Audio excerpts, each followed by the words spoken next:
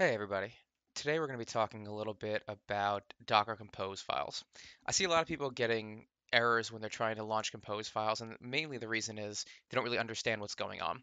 So I'm going to come over to my apps, and there's two ways to do Docker Compose on TrueNAS. So the one I'm going to be dealing with today is Dockge, but in the event that you didn't want to do that, you could always do a custom app, and we don't want to click the custom app button. We want to install via YAML. So a Docker Compose file is usually a .yml or .yml YAML file, and you just paste that here. But I'm not going to be doing that today. We're going to be doing the ones on Dockge, but just know it's the same thing. There's no difference. So let's come over to our Dockge web UI. Let's look at the R stack because this is pretty straightforward. Here we go. All right, so I'm going to look at it like this. So let's take a basic Docker Compose file for something here. We'll do the qBit one later. We'll do one all at the end. So let's start with the first line, which is services. The Docker Compose file is listed of a service, and you can have many services in a single compose. So in this case, I could have stopped right here and just done Prowler. But instead, I did a whole bunch of ones here in a single stack. But one thing you want to notice is when I do services, I'll come down, it'll indent two, then I'll come down, then I'll indent two, then I'll come down, then I'll indent two. Everything is a two-space indentation. So my services can only list one service. I can't have multiple services in a single compose, but I can have a bunch of I could have one service line, but I can have many services. So Prowler's a service, Radar's a service, Sonar's a service. So I could have many of those, but only one of these. So let's start with Prowler. This is the service I'm defining. So I have to have a unique container name. So this is my container name here that I'm calling it, but I can't have more than one thing like that, I believe. So here, this is the image. This is where it's pulling from. I'm getting the Linux server one from lscr.io, which is one of the best and most trusted places out there. I'm calling the container name Prowler. The reason I'm doing that is because when I come over here, this might come up as a weird name if I don't list the container name. So it's a good idea for me to do that. And the environment variables. This is where I can pass some values into the container, and most containers are expecting you to pass some kind of value. So for just about all the R stack, I'm going to need to pass the PUID and PGID. You'll notice for TrueNAS, I always keep it as 568, and the reason for that is the datasets permissions I always set to apps. 568 is the number corresponding to the user and group apps. So if your data sets are set to apps, which of course they should be, you're going to need a PUID and a PGID of 568 in order for the permissions to work. Otherwise, when you open things up, you'll get permission denied. The TZ is the time zone. This is completely optional. I just throw it in there so when I read my logs, I know what time things happen. If I have it set to like ETC UTC for universal time, it might give me a time and say, hey, this happened at like 0300, and I'm like, man, it's 8 o'clock at night. It's hard for me to like figure out what happened when if I do time conversions. So this just helps me read the logs better. Volumes. This is massively important. This is where a lot of people get messed up. Docker is like a mini computer running inside your server. So it's not a full computer. I'm not going to go into the main differences between a VM and Docker, but what I will tell you is Docker has its own hard drive structure. So when you start up a Docker container like Prowler, the only thing in its hard drive are all the files that it needs to make the Prowler app work. There is no other files, and it doesn't have access to the files of the computer that it's running on. So if I'm running Prowler on TrueNAS and I've got all these cool drives and data stuff here, Prowler can't see any of this. This is on a completely separate computer, according to Prowler, according to Docker. Docker silos and sandboxes everything into tiny little computers, for lack of a better term. That's not completely correct, but if you're a beginner, that's an easy way to understand it. So the volumes are what I want to pass into the hard drive. And it works like this. You see this colon right here? This separates what's on the inside from what's on the outside. So for example, when you come over here, you'll notice in configs, I have a spot for, well, I had a spot for Prowler. It doesn't exist in here anymore, but long story short, actually in this case, that's not the case. So let's look at this. This little dot right here means within the stacks folder. So, and I actually come over here and I come to stacks. This folder here, I will show you, has got some stuff underneath it.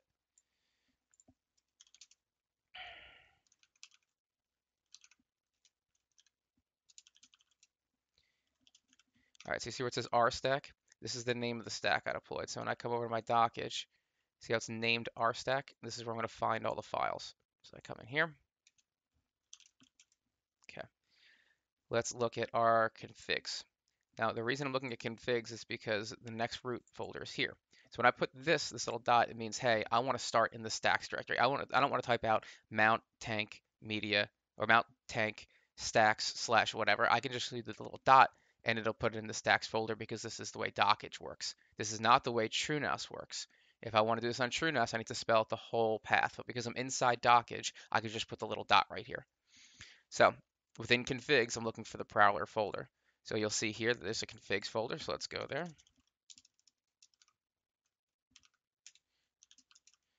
And there's all the ones in the R stack. So I'm looking for Prowler. There we go. And that's everything inside the configs folder. Now the reason that works is because I said, hey, on TrueNAS, or in my stacks folder, which is the left, this is the outside. The inside, I want to map that to the /config container. What does that mean? That means, like, remember, because dockge is like its own computer with its own hard drive, uh, uh, something that's not inside, I want to pass to the inside. So this directory here exists outside the container, but I want it to exist inside the container. I don't want to have to copy it. I just want the container to read it on the computer that's running on. So that's what the volume mount does. It says, hey, this is a directory for the computer that Docker is running on. This is the way I want it to appear inside the container. So if I were to start my rstack and go to /config, you'll see everything in this folder here, which is right here. All this stuff exists inside the container and on TrueNAS. And I want it to be that way because God forbid I delete the container. And if I ever want to rebuild it again, I don't want to have to set up the whole thing all over again. So I can just point it. By pointing it, I mean set up a volume mount to this directory and then pass it to the config directory inside. So when I start up Prowler, it's going to be like nothing ever happened. This is why we use host path on TrueNAS, because the host path allows us to save all the configuration and setup files that we made. By saving them on TrueNAS, I get backups, um, I can mirror it in a RAID, I can have snapshots, all these cool things that protect the data so I never lose it, so I never have to rebuild it all over again. So that's how the volume out works. You'll notice this line I did something really cool. I used a variable. This is basically saying this little $sign in this bracket means I don't want to define this here. Over here, you'll see, let me edit this, hold on. There we go. Over here, you'll see I have a .env. It says media path equals, and then this is the path on TrueNAS.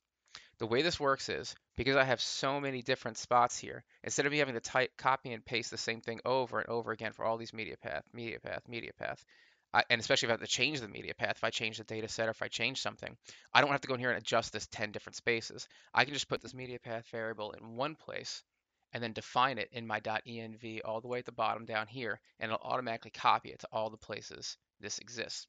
So this is the way I pass my media in. I need the inside of the container at the /media point to see everything outside the container at, in my case, what I have set up, mount tank media.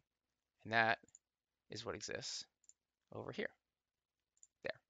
So everything that's in this media folder, which for most people is going to be quite a lot, needs to be passed to the inside of the container so it can actually work with the media files.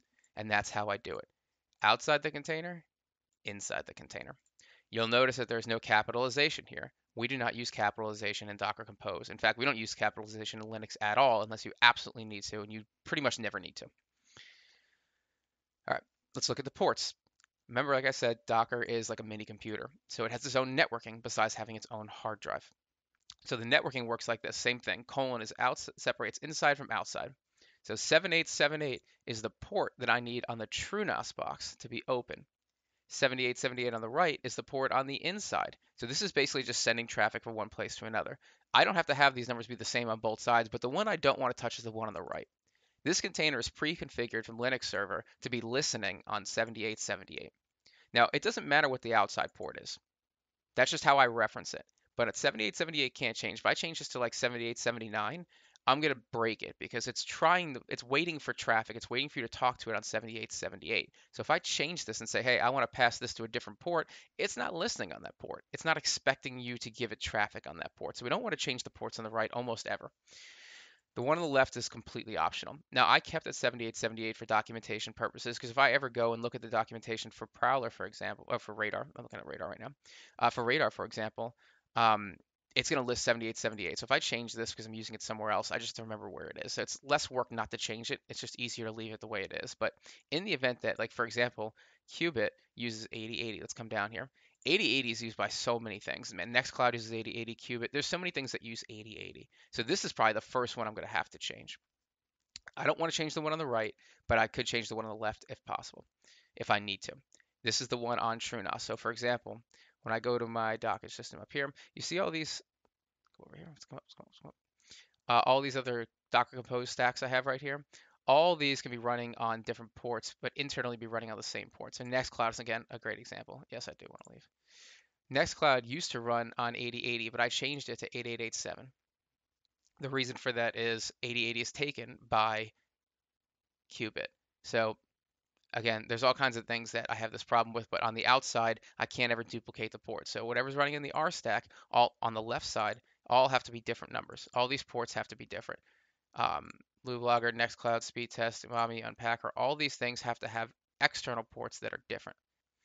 If they don't change, you're going to get an error when you try to deploy this container. Finally, you're going to see a restart policy here. This is restart unless stopped. This is always what I leave it as. There's a couple options here. You can do unless stopped. You can do always.